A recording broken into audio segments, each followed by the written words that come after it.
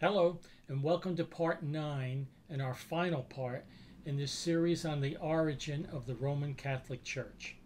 We've been looking at a lot of different issues and how different things came into the Catholic Church. But one of the things we have to ask ourselves is, regardless of exactly when the Roman Catholic Church started, how does its belief and teachings line up with the Word of God? There was a famous and distinguished Roman Catholic physician who began to read the New Testament, began to read the Bible for himself. And after a short reading of it, after some studying of it, it says, quote, he tossed it from himself with impatience, and he stated, either this book is not true or we are not Christians. He saw immediately, he saw for himself that the system of Rome, the system of Roman Catholicism, and the system and the teachings of the New Testament were directly opposed to each other. Not in every single solitary teaching. The Roman Catholic Church believes in the deity of Jesus Christ and in heaven and hell. And there are doctrines that are scriptural. But I would say the vast majority of them are not only not from Scripture, have nothing to do with Scripture, and are contradicted by Scripture, and have much more in common with pagan Roman beliefs. The papacy claims that its system of worship and the things that it teaches has been handed down through tradition. And they're correct. They're right. It has been handed down, but not tradition from the Word of God. Not tradition taught by Jesus and the apostles, but tradition that is based in the false pagan Roman Babylonian beliefs. That's the foundation that is there. So we go back and we look at a history of this, a recap of it. The Christian church in Rome in the first 300 years was what we would call the true Christian church. There was true Christianity there in its early stages, again for about the first 300 years. Then there was a turning point. In those first 300 years, remember we said the Christians were being persecuted for their beliefs. Not because they just believed in Jesus Christ, but because they wouldn't believe in all of the other gods of Rome. So they were persecuted. Now you get to around 314 AD, you have Emperor Constantine. He has what is called a conversion, although I don't believe it was a true conversion to Christianity. But he has an experience, and now he becomes very favorable to Christianity. And he introduces the Edict of Milan. And with that, a lot of the persecution and everything was removed from the Christian church, and the Christian church becomes much more acceptable to the Roman people. It becomes more of the official religion, and there are some blessings and privileges, is a better word, that comes with being part of the Christian church. But remember, then we emphasized that Emperor Constantine had a double motive here. He wanted to unite the church and unite the political Rome. He wanted to bring them together under one umbrella. That is what he thought. He wanted to rule over all of them and have them united into one. So when you have this taking place, what you had taking place was now the Christian church. The pagans were beginning to come into the Christian church. We ended in our last lesson with that. That the pagans were now going to become part of the Christian church because of what the emperor had done. But they didn't want to give up all of their pagan beliefs. So what they did, the church started doing under the leadership of Rome and the emperor, is that they started adapting the pagan beliefs into the Christian church, so that it wasn't such a traumatic thing. It made Christianity more palatable to the pagans, and so they brought in the customs and the beliefs of paganism and just put Christian names to them. We ended again our last lesson with that and explaining that in more detail. On the surface, it looked like it might be a good thing that we have more and more people coming into the church, but in reality, it was not a good thing. It didn't make the pagans better, it made the church worse. And we gave the comparison with what's going on in the church today of adapting itself to the world. It's not making the world better. It's not making the world more Christ-like. It's bringing the church down. And God says it very clearly. Evil company corrupts good morals. If you keep company with evil, you're going to adjust to them. Because if they don't adjust to you, they're going to wind up leaving. And that's what happens. When the world comes into the church, they either adjust to the church or the church is going to adjust to them. One of the two. So, and it didn't happen. So it was a bad thing. It was a bad thing for Christianity. What we want to look now is again start to sum this thing up and start to pull all of it together. And so you have the Roman Catholic Church bringing in these pagan beliefs. And you can see more and more and more as time goes on that true Christianity is diminishing and the paganism is taking over, and the false beliefs of paganism is taking over. This is where you start to see the formation of from the Christian church, the true Christian church, into the Roman Catholic Church, because they're adopting or adapting, integrating the pagan beliefs of Rome.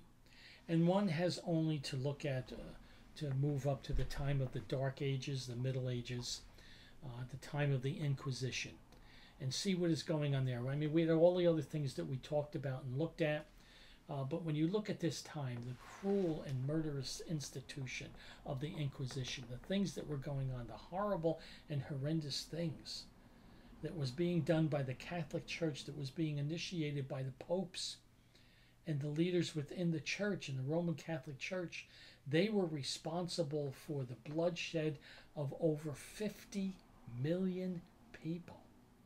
The persecution, the torture, and the bloodshed of over 50 million people.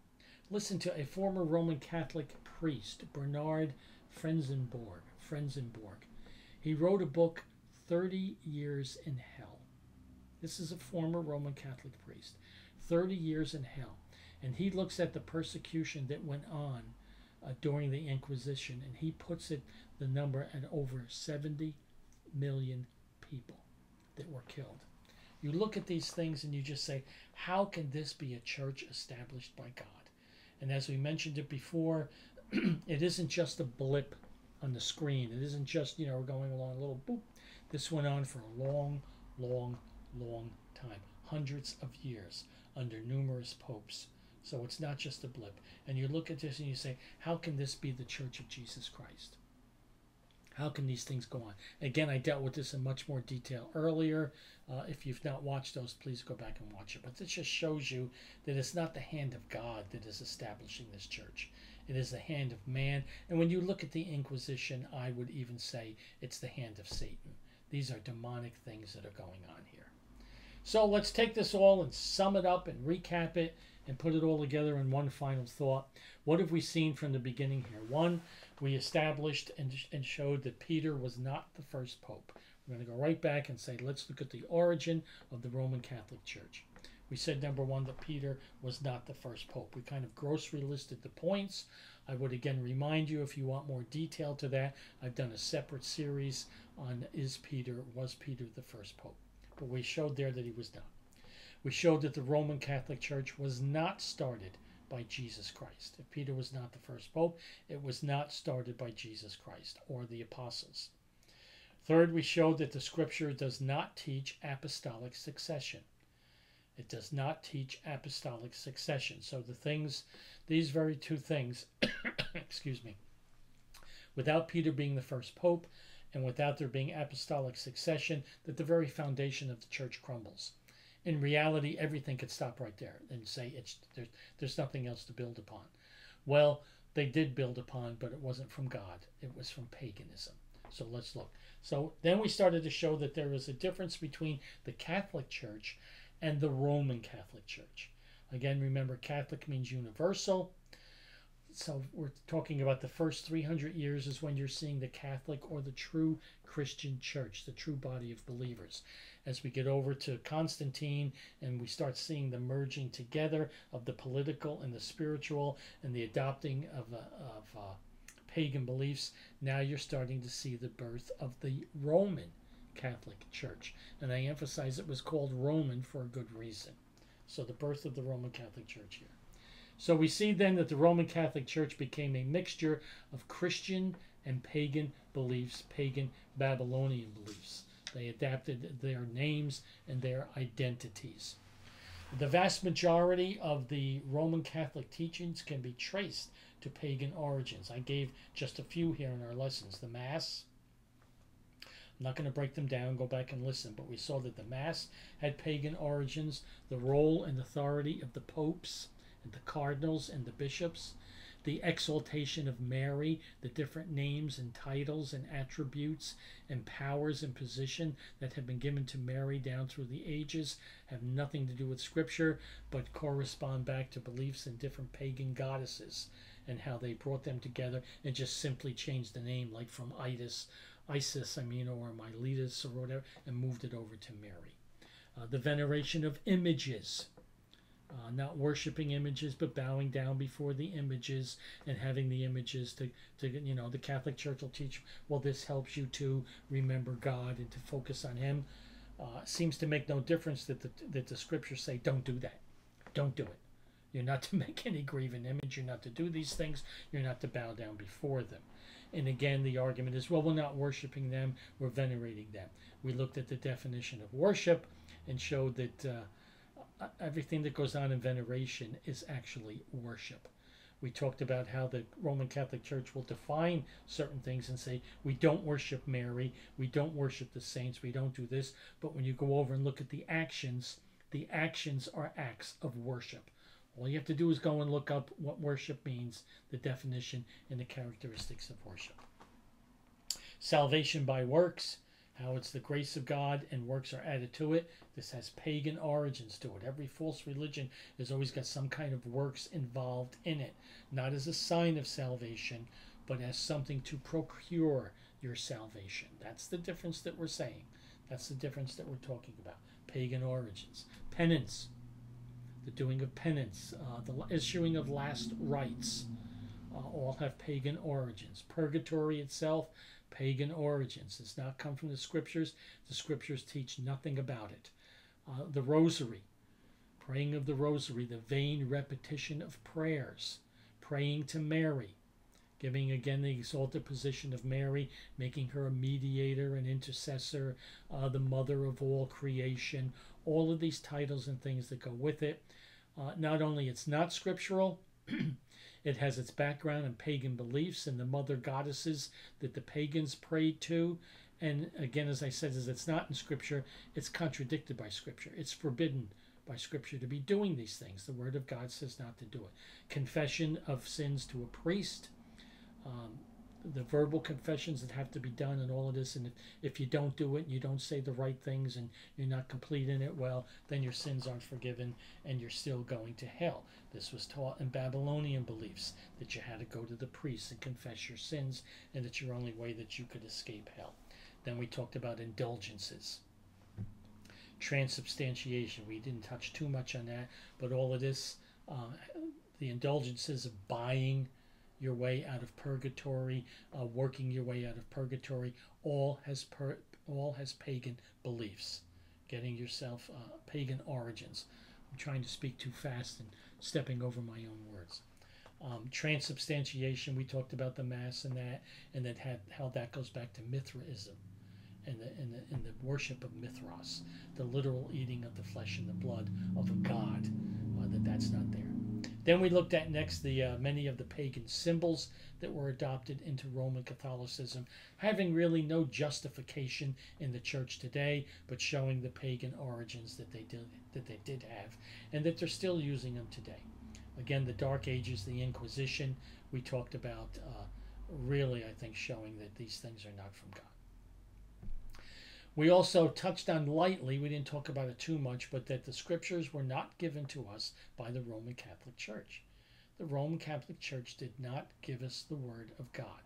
The Scriptures were completed at least a couple hundred years, at least 200 years before the Roman Catholic Church even started. You're around 100 AD or so that the writing of the Scriptures were done and complete.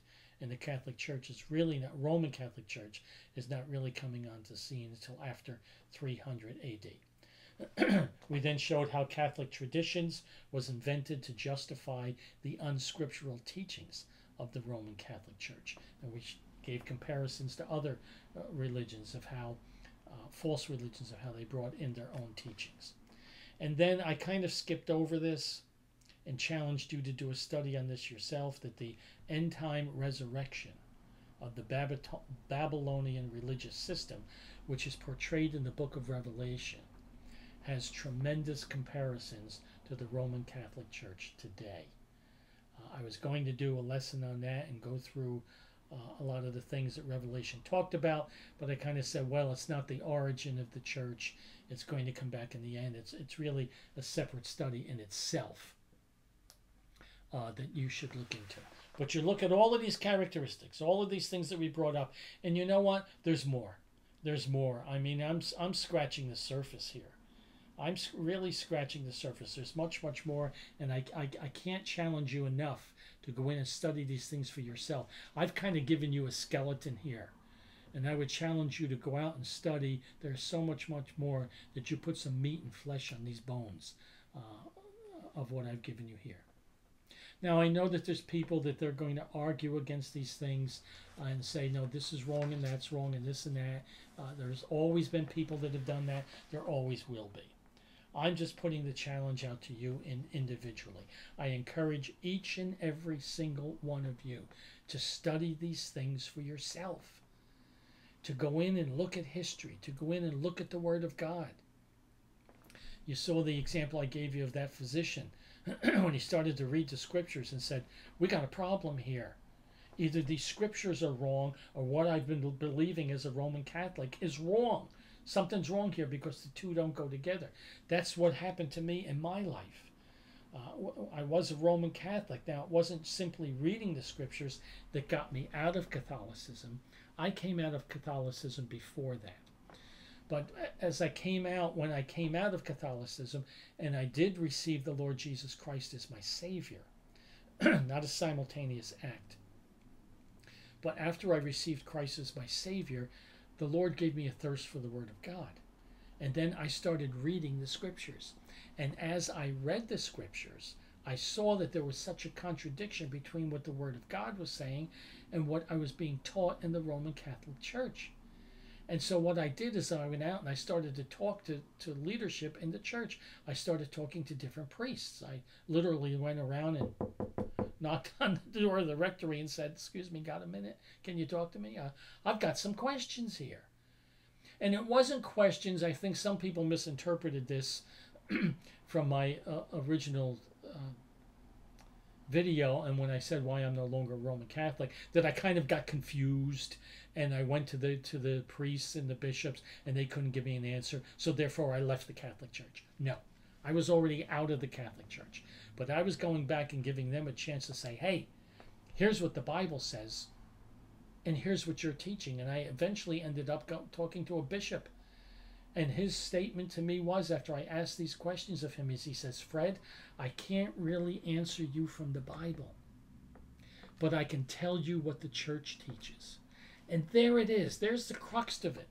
They know what the church teaches. They know the traditions of the church. They know the beliefs of the church, but they can't line them all up with what the Bible says. That's what this doctor saw. And he says it's one or the other. They can't be the same. I encourage you, read and study the Word of God.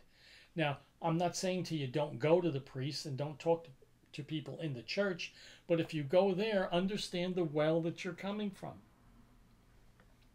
Understand the well that you're drawing from. They're locked into this system. Now, you can understand and get their perspective. You want to always have a complete picture. But you need to go to the Word of God. Don't assume. Don't assume. If I can just challenge you with that, do not assume. Don't blindly accept what you believe. I've always said, don't blindly accept what I'm saying. Research these things. Study these things. See if they're true. Search the scriptures. Don't blindly believe what I'm saying. And also don't blindly believe what the Roman Catholic Church is teaching. Because I'm telling you, it's coming from man. And if it contradicts the Word of God, it is not true. Don't blindly just sit back. Don't sit with this thing as I was born a Catholic, I'm going to die a Catholic. That's what I used to say in my life. I said it numerous times. I was born a Catholic, and I'm going to die a Catholic. And if you started to say something to me about the Catholic Church, boom, boom, I was ready to start rocking and rolling with you. The battle was on. Why? Because I knew what I was talking about? No. You were attacking my church. So what did I do? I blindly defended. And there's a lot of Catholics do that today. There's some that study more.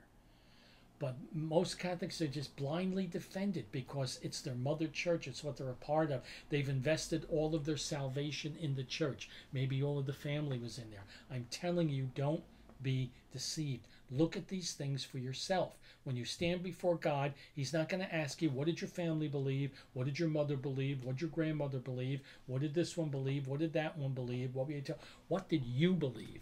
And why did you believe it? You're going to have to answer for you, for no one else. And you're not going to be able to say, well, the priest told me this, and the Pope told me that, and this one told me that. What does my word say?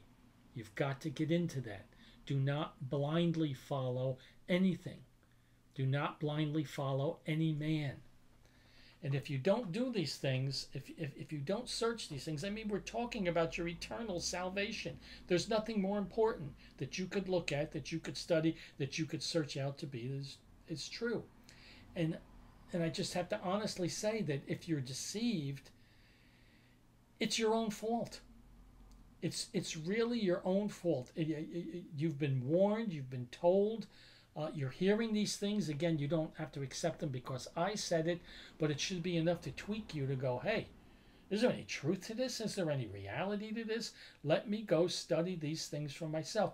Let me go read the Word of God for myself. That is the biggest thing. That is the biggest thing that I can tell you to do. Read the Word of God and see how it goes. Now, if the reading of the Word of God is contradicting tradition, which you will find that it does, well, where's your faith and trust? Is it in man? Now remember, tradition came through the church. If you look at all of these other things that have gone on through the church and the similarities and how then you've got to start saying, well, am I doing the right thing by believing man? Or do I go to the Word of God? The truth is there. And let me just close with this. If you are honestly and sincerely willing to look for the truth, then you will find it. God says, if you search for me, and search for me with all of your heart, you will find me. If you are willing to believe the truth, and you are willing to look for it, you will find it. Let me give you two verses from Scripture. John 8:31. Then said Jesus to the Jews who believed on him, if you continue in my word, then are you my disciples indeed. That's John 8. Then said Jesus to the Jews who believed on him, if you continue in my word, then are you my disciples indeed. Listen. And you shall know the truth, and the truth shall set you free. If you truly know Jesus Christ, believe on him, it says continue in my word. If you continue in your study, your reading and studying of the word of God, God says, I will bring you to truth, and the truth will set you free. It will set you free from every false belief that you've had, every false thing that you've held on to. Acts 17:11 says, and they received the word with readiness of mind and searched the scriptures daily to see if these things were so. That's the Bereans. They didn't accept anything just because somebody said it. It says they received the word with readiness of mind. They heard the preaching of the apostles. They heard the teaching of the apostles, but then they turned around and it said they searched the scriptures daily to see if these things were so. They picked up the word of God after the apostles talked to them. They picked up the word of God. They said, let's open it up and let's see what the apostle Paul or the apostle Peter or any of the other apostles, let's see what we've heard what they've told us. Now let's look in the word of God and let's see if it's so. This was their authority. The word of God, the inspired word of God, that God Almighty himself has given to us. God says, search this sincerely and truly, and you will find the truth, and the truth will set you free. I trust that this series has been a blessing to you. I hope that it has. I hope that it's challenged you to continue on in your study. I hope it's challenged you that to seek for the truth and to believe and to trust in the truth. I pray that it will be used in your life for the glory of God. Thank you for watching, and may the Lord richly, richly bless you.